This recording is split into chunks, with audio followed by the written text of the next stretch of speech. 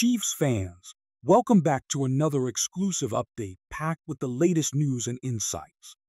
Before we dive in, don't forget to subscribe to the channel and like this video to stay updated on all things Chiefs.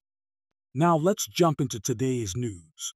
The Chiefs have made a noteworthy move by signing a two-way player, but the big question is, will he make an impact in the NFL this season?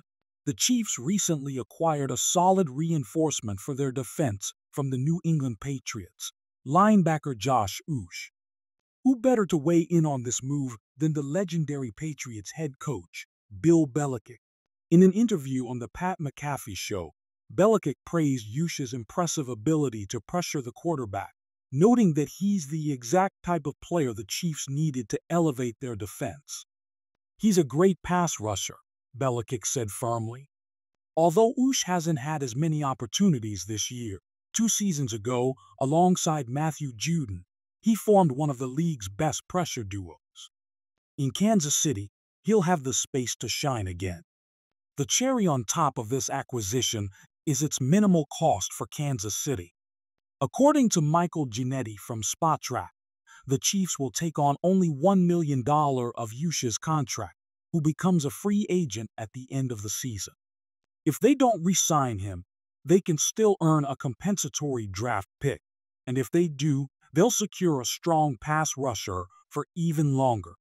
For the Chiefs, the deal is clear. They only gave up a future 6th-round pick for a player like Uche, which is a real find. But wait, Chiefs fans, there's more.